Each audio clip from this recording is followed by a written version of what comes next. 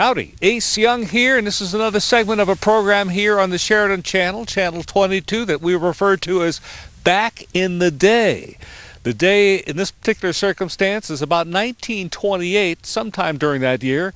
It was Prohibition, and the hot spot in Sheridan wasn't quite in Sheridan. As a matter of fact, we're on Lower Prairie Dog Road, about 4 miles out of town, and the hot spot is Art Johnson's barn here. Yep, a barn.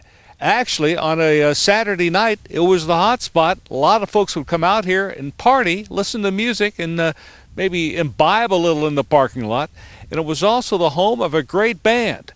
And someone to tell us about that band is still around today. We're happy to talk to Sam Rotellini, who'll tell us about things back in the day.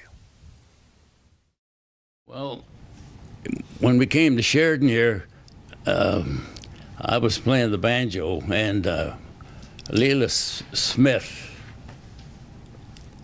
Yeah, Now that's a picture of her right there. Right there, yes. She got us all together, and she started the band, and she was the boss.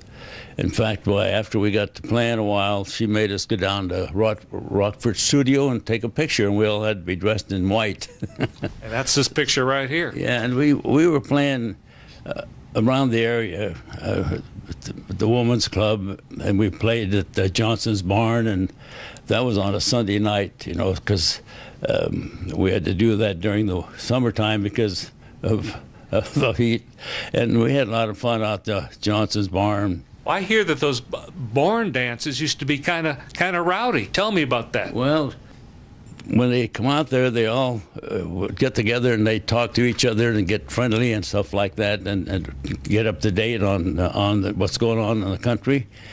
And they'd be upstairs. They'd have to go up the ladder to get upstairs. In the barn? In the barn, yeah. Mr. Johnson would come by and tell us just to take a break. We were playing and they were just talking. They weren't dancing or anything like that.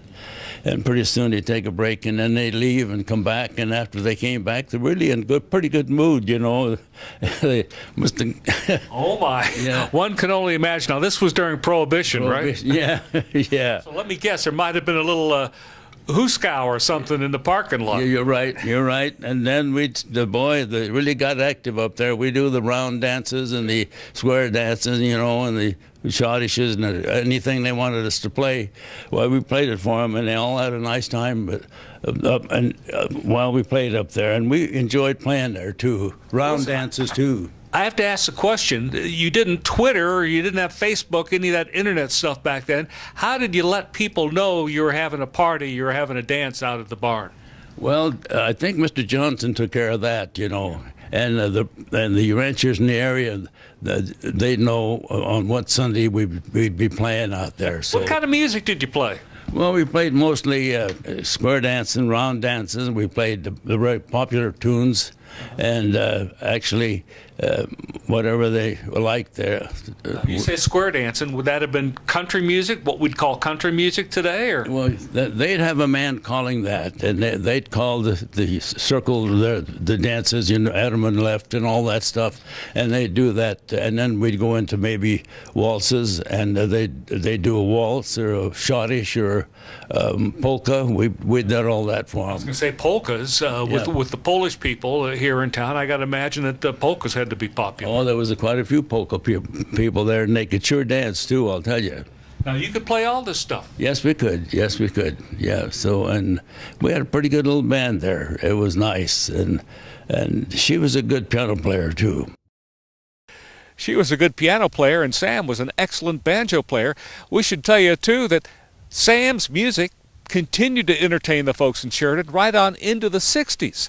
Sam would continue to play at various acts and venues around town, even including some high school dances. An amazing story about Sam Rotellini and the history of Sheridan back in the day. For the Sheridan Channel, Channel 22, this is Ace Young reporting.